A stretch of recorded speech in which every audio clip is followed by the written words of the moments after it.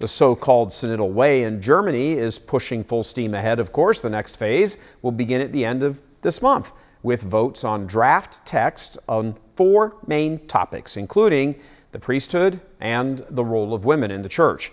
Church Militant's William Mahoney looks at some of the proposals. Außerordentlich stark betroffen.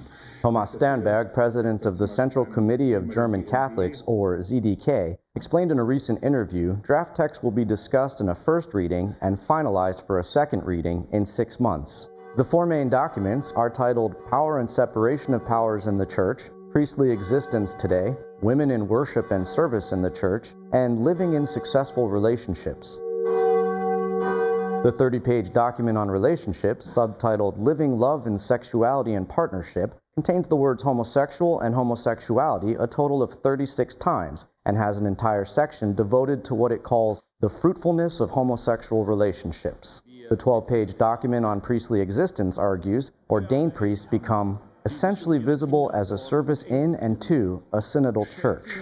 Hamburg's Archbishop Stefan Hesse is a member of the forum responsible for the document on the role of women in the church. He alleges the question of women priests is not settled, and he supports the ordination of women.